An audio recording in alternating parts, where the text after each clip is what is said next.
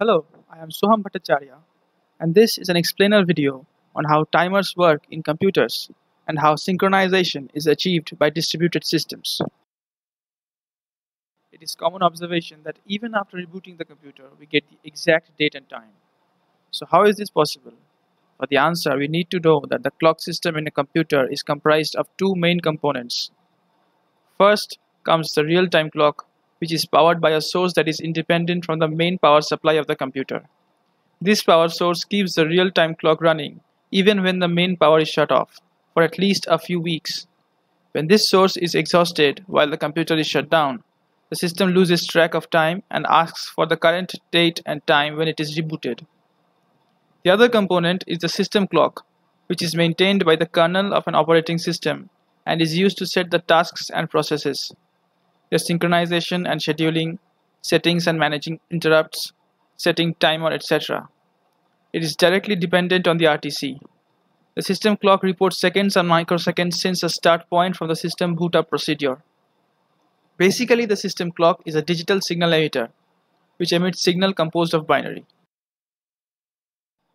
Coming to the real-time clock, like we already know, it has an alternate source of power so that it can continue to keep time even while the primary source of power is off or unavailable. The alternate source of power is usually a lithium battery or in newer systems a supercapacitor, because not only are they rechargeable but also can be soldered and can supply power to battery-backed RAM. Most RTCs have a crystal oscillator. Generally, an RTC is an integrated circuit but can also be in the form of software or be radio-based. The IC has a piezoelectric crystal. When a field is applied across the crystal and removed from it alternatingly, it generates electrical signals of very precise frequency. The frequency is generally 32.768 kHz. Being exactly 2 to the power 15 cycles per second, it is a convenient rate to use with simple binary calculator circuits. The system clock is a software clock maintained by the kernel and used to implement get time of day as well as setting timestamps on files, etc. The system clock reports seconds and microseconds since a start point, defined to be the POSIX epoch in POSIX-based systems. This means it is supposed to report wall clock time, which RTCs also do.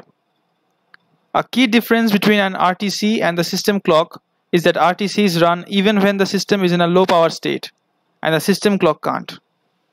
Until it is initialized, the system clock can only report time since system boot, not since the POSIX epoch. So at boot time, and after resuming from a system low power state, the system clock will often be set to the current wall clock time using an RTC.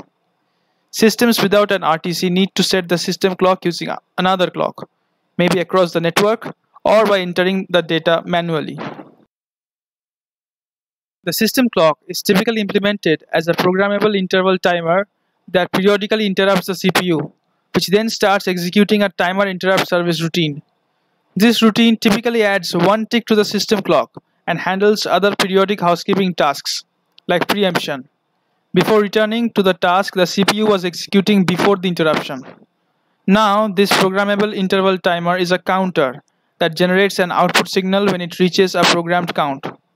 The output signal triggers an interrupt. After the context switch on each periodic interrupt generated by the PIT, the timer interrupt service routine performs some tasks. First, both the absolute time and elapsed time is updated. Absolute time is time kept in calendar date, hours, minutes, and seconds. Elapsed time is usually kept in ticks and indicates how long the system has been running since power up. Then, a registered kernel function is called to notify the passage of a pre-programmed period. This information is used by the kernel in scheduling tasks. Finally, the interrupt is acknowledged, the necessary timer control register is reinitialized, and the context is restored from the interrupt. Coming to distributed systems, also known as distributed computing, it is a system with multiple components located on different machines that communicate and coordinate actions in order to appear as a single coherent system to the end user. In a distributed system, each machine works towards a common goal and the end user views results as one cohesive unit. Each machine has its own end user, and the distributed system facilitates sharing resources or communication services.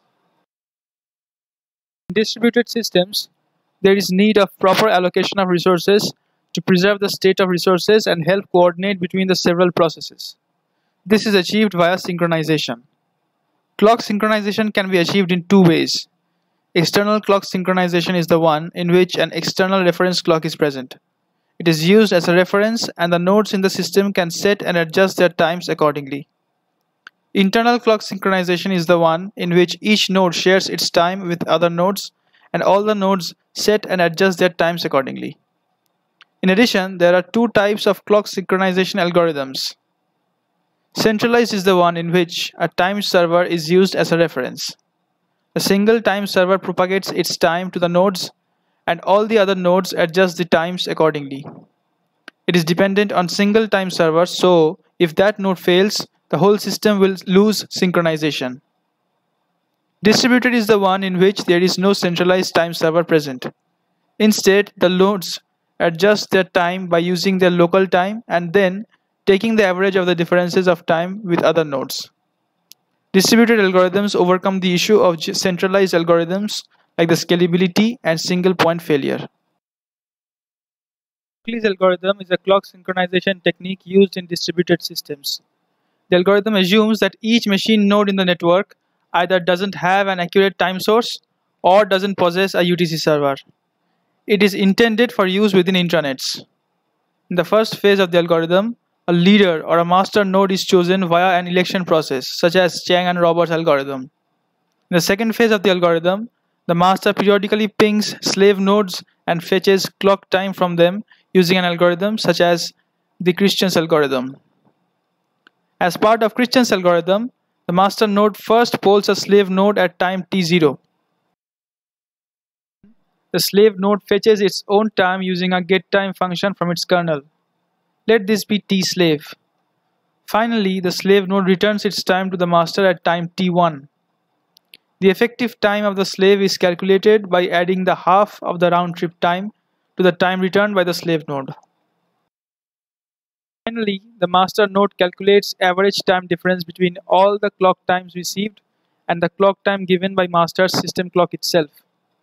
This average time difference is added to the current time at master's system clock and broadcasted over the network.